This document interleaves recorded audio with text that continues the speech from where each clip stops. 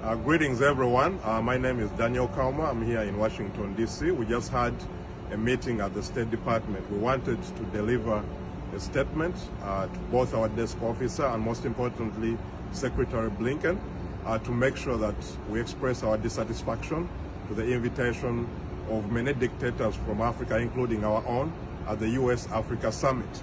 We wanted to deliver a very clear message that we, Ugandans in the diaspora, believe in democracy, we believe in individual liberties, and we believe in an economy that works for every Ugandan. So we wanted to communicate that, one, we want abductions to stop in Uganda.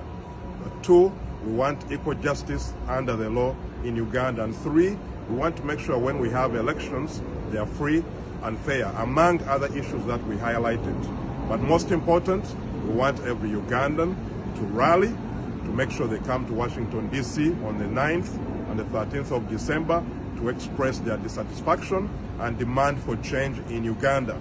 We have delivered the message, and we appeal to other Ugandans to join us to make sure we fight for our country, we fight for our liberty, and we demand that the United States changes their national interests so that they line up with the interests of the Ugandan people.